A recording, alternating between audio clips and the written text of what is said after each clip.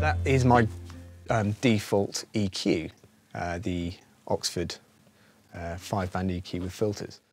You don't always want character. Sometimes you just want a go-to workhorse that's going to do what it does and protect the character that you want.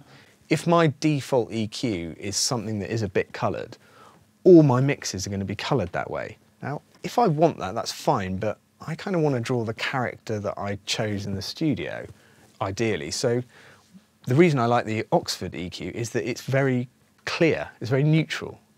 It does its job well, but it doesn't interfere with the colour that I've got already.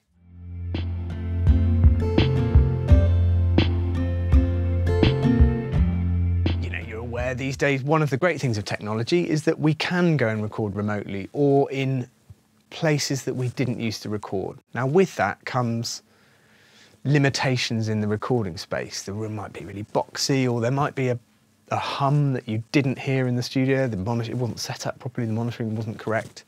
There might be fixes to be made to protect the character that you've got, protect the performance you've got, and the Oxford stuff is great for that. Like the cue is, you can get a really tight notch cue to remove problem frequencies, and that I use quite a lot.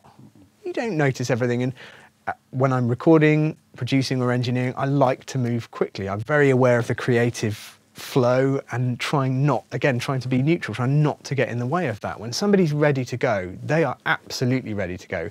They're not going to be ready to go in the same way in 20 minutes. So get it in record. If there's a problem and there's some noise, deal with it later, because the performance they're going to give will never, ever, ever again be given. And you can't nudge that around in a dark room on your own, trying to get this performance. It's coming, capture it, sort it out later. And yeah, I find the Oxford stuff pretty handy for that reason.